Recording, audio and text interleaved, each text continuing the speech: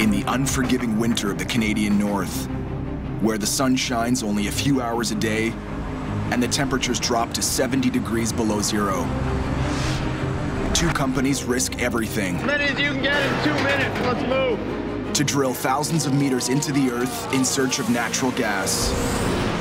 1,200 kilometers south, near the foothills of the Rockies in northern British Columbia, Narbors Canada, a rival energy company, is also gearing up for winter drilling. But they're not floating the rig to the drill site. They're flying it in with the world's biggest helicopter. It's Russian-built and flown exclusively by Russian pilots. The Korova engines belt out 22,000 horsepower, enough muscle to hoist a flatbed truck like a child's toy, and to airlift the whole drilling camp.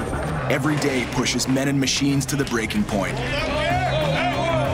Scary shit we do, eh? And everyone is here for the same reason. The lure is the money.